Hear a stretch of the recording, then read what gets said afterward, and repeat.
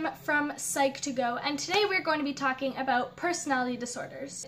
The personality disorders I'll be discussing in this video are schizoid personality disorder, antisocial personality disorder, borderline personality disorder, and narcissistic personality disorder. So for schizoid personality disorder, to get a diagnosis of this disorder, you need to have 1. No desire or enjoyment from close relationships, 2. To prefer sole activities, 3. Have little interest in sexual activities with others, 4. Have little pleasure for activities in general, 5. Does not have a close friendship, 6. Praise does not affect them, and 7. Have a flattened effect. Schizoid personality disorder has been shown to be related to other mental illnesses as well. One study finding that major depressive disorder in adolescents strongly predicted schizoid personality disorder later on in adult life. It could also be caused by the environment a fetus inhabits in the womb. A scientist examined rates of schizoid personality disorder in men who had been born during the Dutch winter famine. It appeared that being exposed to famine and thus having lower quality of nutrition in the womb increased the risk of developing schizoid personality disorder. Another study looking into social and environmental factors which increase the risk of schizoid personality disorder found that having a mother who is a perfectionist greatly increased this risk as well. There are few treatments available for schizoid personality disorder. However, due to the overlap of symptoms of schizoid personality disorder with schizophrenia, often antipsychotics are also prescribed to help with these symptoms. Antisocial personality disorder. This disorder is closely linked to psychopathy. For an official diagnosis of this disease, a person must meet 3 or more of these criteria. 1. Failure to conform to social normalities, 2. Repeated deception, 3. Impulsivity, 4. Aggression, 5. Disregard for their safety or safety of others, 6. Constant irresponsibility, and 7. A lack of remorse. They must also be over the age of 18 years old and have had evidence of conduct disorder before the age of 15, and their occurrences of antisocial behavior must not be due to mania or schizophrenia. ASPD is a personality disorder which receives the most attention, both in media and in research, and this is probably due to its link with criminality. Serotonin is a neurotransmitter that plays lots of roles on the brain, including affecting your mood, appetite, sexual desire, and memory. Low levels of serotonin have been implicated in the development of ASPD, especially in those who are fairly young. A study found a high antisocial behavior score in a child exposed to more severe physical punishment and an absent father. They also found having a non-working mother also predicted a higher level for those in a low-income family. This is probably due to the stresses of poverty. Damage or dysfunction to the prefrontal cortex means the individual cannot make moral or social judgments.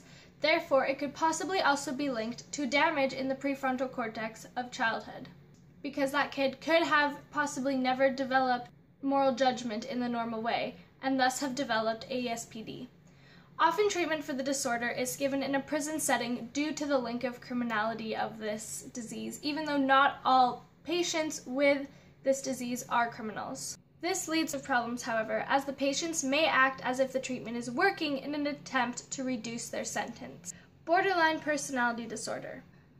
People with BPD are said to have very black and white thinking, and often have other disorders or symptoms such as depression, anxiety. Those with a diagnosis of BPD firstly may have impairments in self-functioning, either through their identity or in self-direction.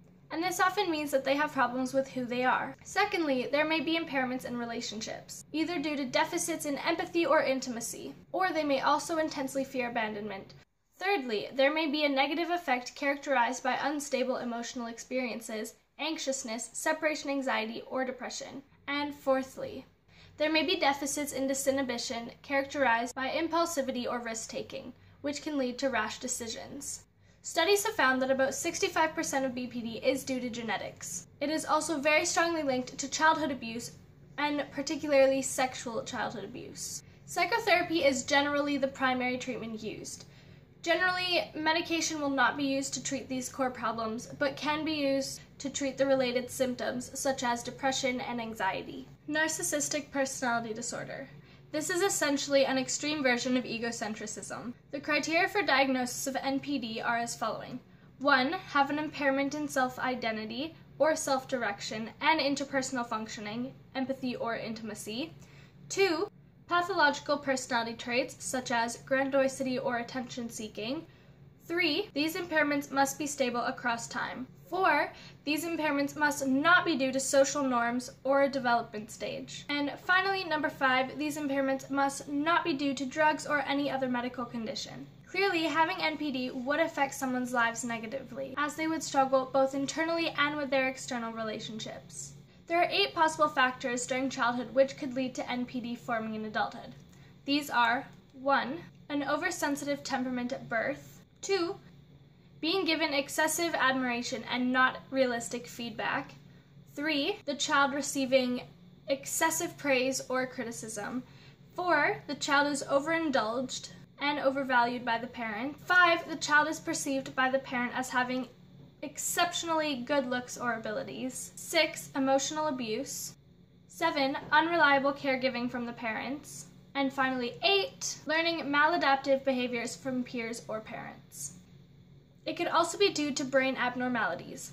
It has been found that those with NPD have gray matter abnormalities in their left anterior insula. It is unknown whether this abnormality is due to the disease or causes the disease, however. Thank you so much for watching, guys. That's the end of this video. I hope that this video taught you some things about personality disorders and also that you enjoyed it. Make sure to subscribe to Psych2Go's channel. Make sure also to subscribe to my channel as well. I will have the link on the screen and in the description box. See you guys next time. Bye!